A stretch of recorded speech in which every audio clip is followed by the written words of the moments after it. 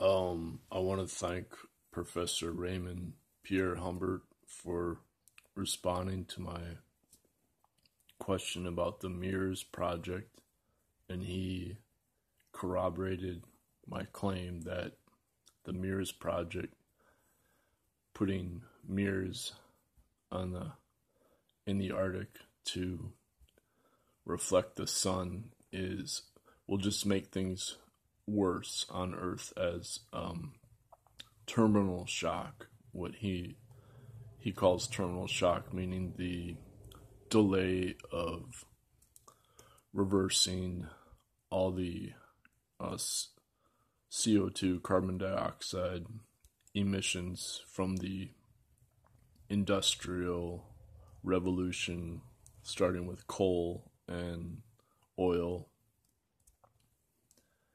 and the global warming scientists are now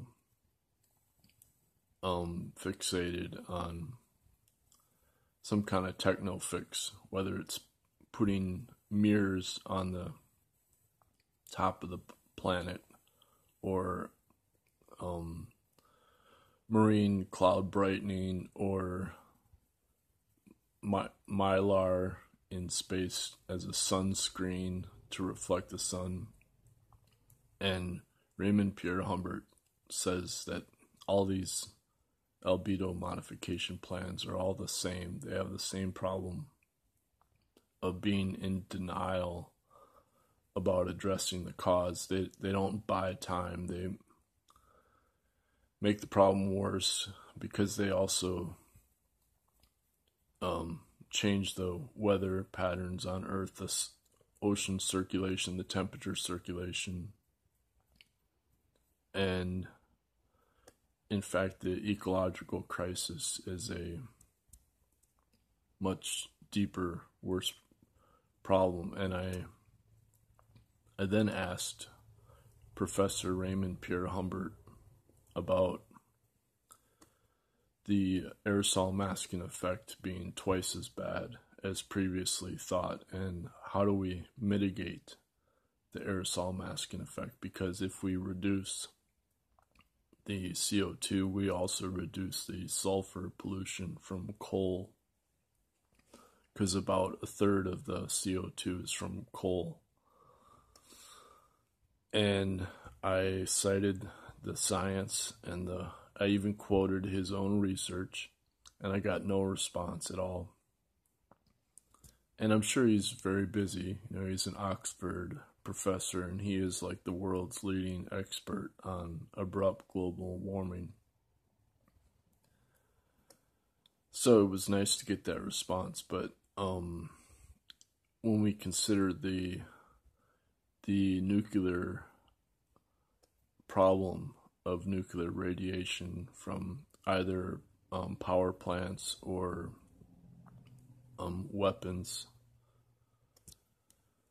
and we combine that with the global warming problem and the albedo modification problem, and then we realize that there's a huge pressurized methane bomb in the largest ocean shelf in the world, the East Siberian Arctic shelf, that Natalia Shakova has documented. And she says these gigatons of methane are under pressure. They're pressurized, and they can be triggered at any time as the Arctic continues to warm up from the Atlantic and Pacific warm water, melting the Arctic ice from below, and the permafrost under the water melts faster than the permafrost on the land. And so this is a natural positive feedback that will also double the global warming. And as Professor Guy McPherson pointed out in his recent video, the the plankton have died off in the Atlantic Ocean. They've died off by 90%, and that's the foundation of life in the ocean. And also, even the IPCC report admits that this is the fastest rate of global warming the Earth has ever experienced in all the, billions of years of life on Earth. So the previous 6 or 7 mass extinction of species of life have all been at a slower rate than what we're going through right now in terms of the CO2 emission release and the methane release. And so when we think of globalization versus Western civilization, it's much worse than we realize. Globalization is really the planet turning itself inside out, not a spreading around the planet of Western ideas and trading patterns of products. It's really the internal radiation of the planet will now dominate the surface of the planet, because life on Earth is just a thin layer of the surface. And so that's the true meaning of globalization, that we're about to reboot the whole planet and embrace the cosmic void, the cosmic mother who will never be unveiled. And so we need to recognize that each of us has a ghost or spirit inside of us. And what is the source of that coherent laser light that's holographic? And that's what we do as meditation and yoga practice. So it's not a pretty scenario. The modern version of humans is based on the wrong logic, and so we messed up. We think we can control nature.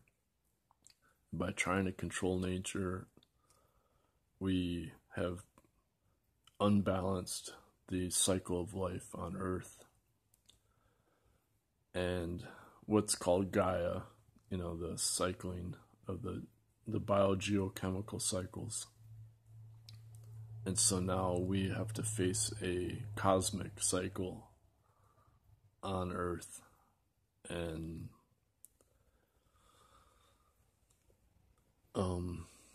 automation and virtual reality, they don't address the problem, because it's a problem of logic that goes beyond the dualistic logic of computers. It's a deeper logic of the future and the past overlapping as a non-local information energy that cannot be seen. It inherently is not an external reality. So we're about to learn that the truth of matter is light that resonates from a superluminal acoustic energy or ether that will never be seen externally. And that's the truth of the ecological crisis. So thanks to Professor Raymond Pierrehumbert for not responding to my question about the aerosol masking effect, because we can't rely on the scientists to save us. Each scientist is too specialized in their own field to try to maintain their career or whatever they're trying to do, their sanity or something. And they'd all be better off if they learned to sit in Padmasana, full lotus, and get some of that pyramid power going. As the alchemy of denial of the Nile from ancient Egypt, and learn how to listen to the cosmic mother who will never be unveiled. And thanks very much.